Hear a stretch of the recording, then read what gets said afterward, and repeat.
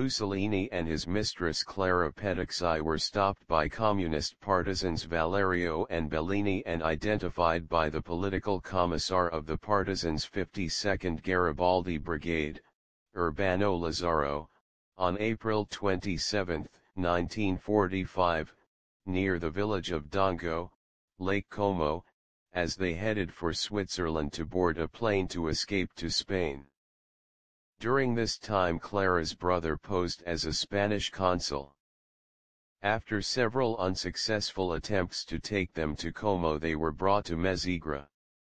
They spent their last night in the house of the Di Maria family. The next day, Mussolini and Pedixi were both summarily shot, along with most of the members of their 15-man train, primarily ministers and officials of the Italian Social Republic.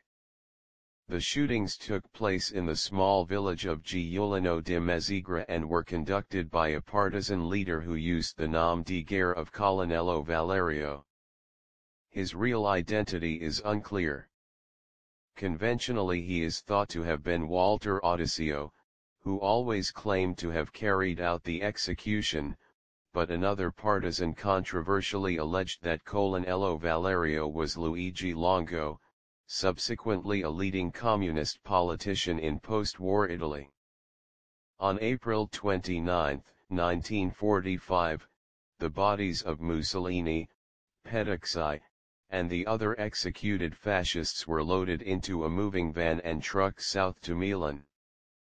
There, at 3:00 a.m., they were dumped on the ground in the old Piazza Loreto. The piazza had been renamed Piazza Quindici Martiri in honor of 15 anti-fascists recently executed there. After being shot, kicked, and spat upon, the bodies were hung upside down on meat hooks from the roof of an Esso gas station. The bodies were then stoned by civilians from below. This was done both to discourage any fascists from continuing the fight and as an act of revenge for the hanging of many partisans in the same place by Axis authorities. The corpse of the deposed leader became subject to ridicule and abuse. Fascist loyalist Achille Steris was captured and sentenced to death and then taken to the Piazza Loreto and shown the body of Mussolini. Steris, who once said of Mussolini he is a god, saluted what was left of his leader just before he was shot. The body of Steris was subsequently hung up next to the body of Mussolini. After his death and the display of his corpse in Milan, Mussolini was buried in an unmarked grave in the Musacco cemetery, to the north of the city. On Easter Sunday 1946 his body was located and dug up by Domenico Lecce and 2 other neo-fascists.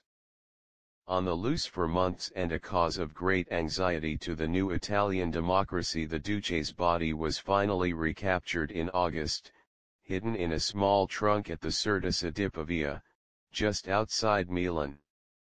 2 Franciscan brothers were subsequently charged with concealing the corpse, though it was discovered on further investigation that it had been constantly on the move.